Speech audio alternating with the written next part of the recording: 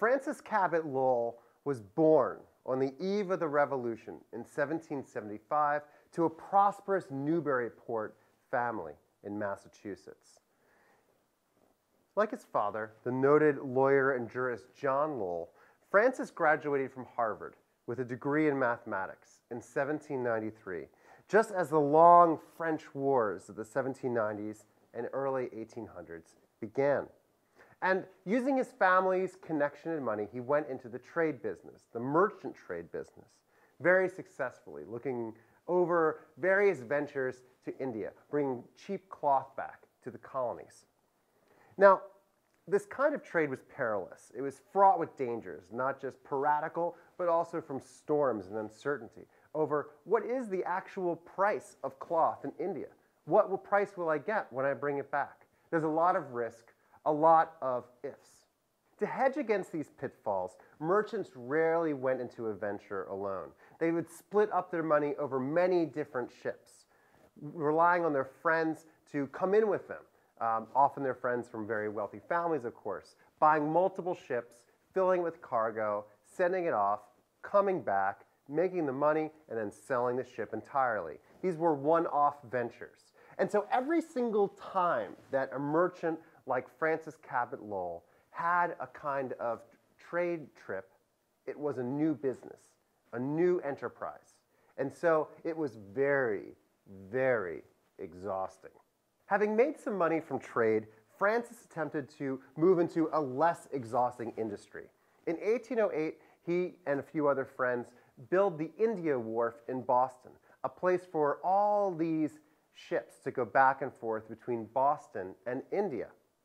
It's supposed to be an easy way to make money, and they set up a corporation to fund this wharf, just like corporations had for other kinds of transportation endeavors. The corporation was at this point mostly for public purposes, like wharves and roads and long-distance trade, than for other kinds of activities. But the cushion of financial success also came with frazzled nerves.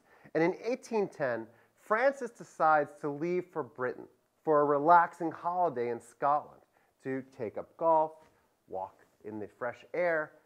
But being Francis Cabot Lowell, he's not just there for pleasure. He's also there for business.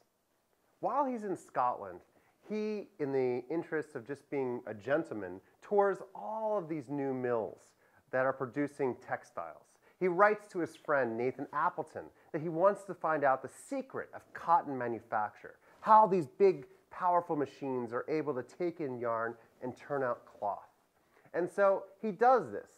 Now, he doesn't do it like James Bond would do it. He does it by simply walking around, making casual conversation, and memorizing how these looms work. Now, this is a very smart guy, and this is a very difficult idea. He doesn't have little miniature cameras that he can use. He just puts it in the old coconut.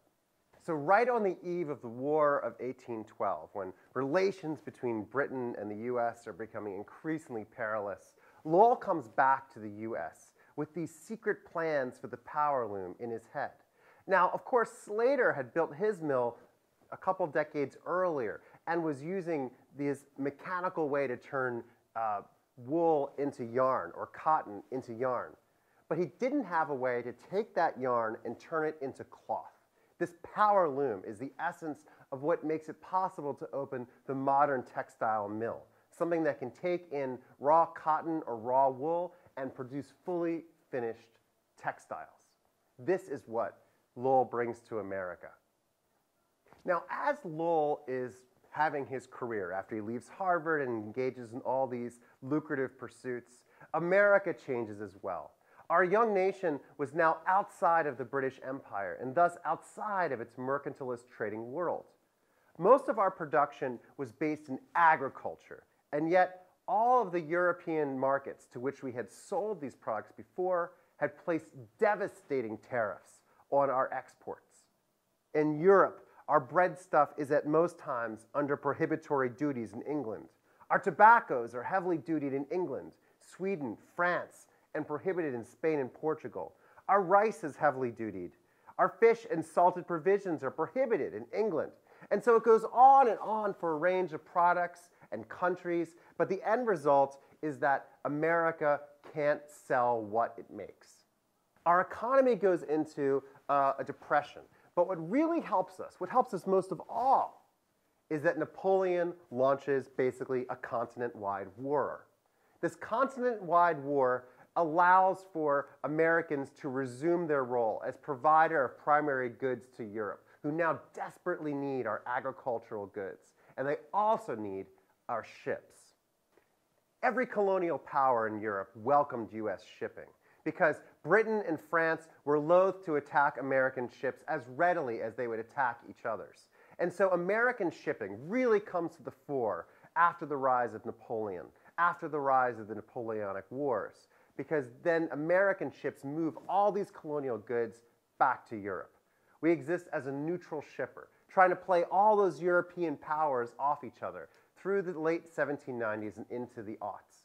It's only in 1812, as Britain finally says enough is enough and decides to declare war on us, that things come to a head, that America can no longer remain neutral in the Napoleonic Wars. How does this connect then with early industrialization? Well, all this money that was made in shipping suddenly was terrified of being destroyed during the war with Britain, which had a far stronger navy. And so all that money that was produced in the 1790s and the first decade of the 1800s then had to look for other places to be invested. And those other places were at first spinning mills like Slater's mill, and then after Francis Cabot Lowell comes back, in his mill as well.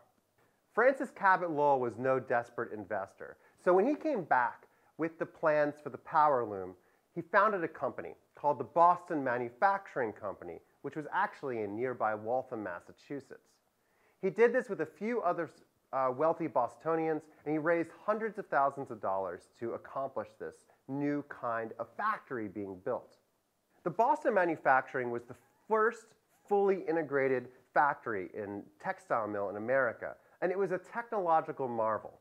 It was able to take in raw wool or cotton and produce finished fabric. This is an amazing innovation because it relies on no outside means of production, so that the Slater mill and all the spinning mills, even if they could produce umpteen tons of yarn, still had to rely on the putting out system to distribute all that yarn into the countryside and have it woven into cloth. For the very first time, workers could produce everything from the raw material to the finished product. Workers had to be just wage workers working in the factory all the time. This is the true moment when we transition fully to a wage labor and factory-based economy. Bringing everything into one building brought incredible productivity gains, not just from the machines. The fact that yarn didn't have to be moved to the weavers, but the weavers were on site. And these weavers were using power looms meant that more cloth could be produced than anywhere else before in the US. It was an amazing innovation. Rooms of people supervised by only 2 to 3 foremen at a time. This system of the factory allowed for productivity that had never been seen before in America. And because the war was on, all those capitalists were eager to find a new place to put their money that was safe from the predations of the British Navy. Lowell envisioned a moral order for the factory that was unlike anything that was actually happening in Britain. They wanted to differentiate themselves from the demonic mills of Britain. And so in this factory, male workers are paid above market wages. Women were thought to have their virtue protected by staying in boarding houses. All these things that were not part of the British system were always part of the early American industrial system. This was possible because these new factories were so profitable that they didn't have to worry about other kinds of competition, and thus could pay their workers above average wages, moral wages, living wages. As the War of 1812 came to an end, once again, British cloth flooded American markets. Now, of course, all that money that had been put into these new textile mills during the war was terrified. They were afraid they were going to lose their money to these cheaper British mills. So what happens? Well, people like Francis Cabot Lowell go to Congress to lobby for a tariff to protect their new industry. Congress agrees, but they agree only halfway. They raise the price enough so that these new mills, which are cheaper and more profitable and more productive, are protected, whereas older spinning mills, which are not as efficient, are not protected by the tariff. And so this older order is destroyed, and a new order of integrated production is maintained. This is raw, creative destruction. And so the investments of this Boston merchant class find their way into a new industrial class, investing not just in merchant trade, but also in domestic industrial manufacture. Now, unfortunately, Francis Cabot Lowell didn't find the life of the mill any more relaxing than the life of trade. And after he gets this tariff passed to protect the Boston Manufacturing Company, he passes away in 1817. In fact, his vision for the factory and for the moral order of the American factory is so persuasive to his friends and the Boston industrialists in general that when they need to expand production, they found a new city called Lowell in the 1820s.